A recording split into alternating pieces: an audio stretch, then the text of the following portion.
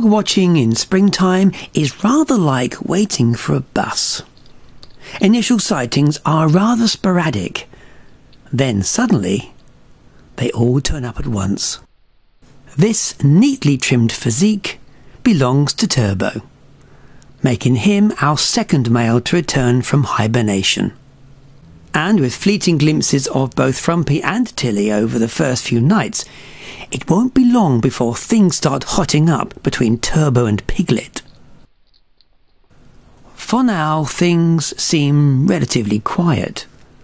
Then, suddenly, a double-decker hurtles in and smashes his opponent right out of sight.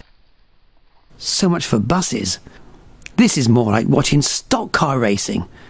And what a whopper this boy is!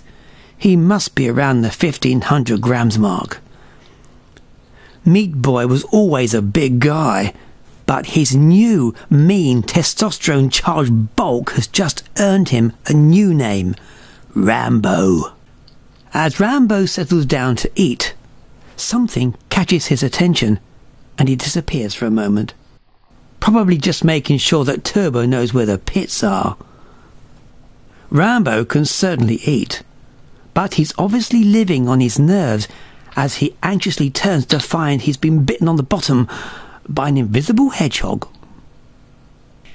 Eventually, the incredible bulk, Rambo, heads off in the direction of the food hut.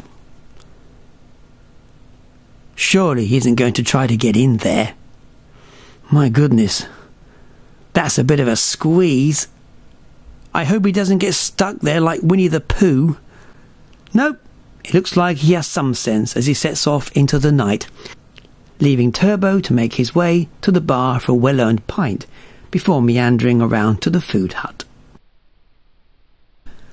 An hour or so later, tiny Tilly arrives, trailing a long blade of grass behind her like a small child with its blanket. And it looks rather like the boys have eaten all the food. Now, Tilly, it's time to put away the blanket. You're a big girl now, and that means the boys will be fighting over you this year as you are now old enough to breed. But with a look of not likely, a defiant Tilly sets off to the safety of the food hut. Really, Tilly,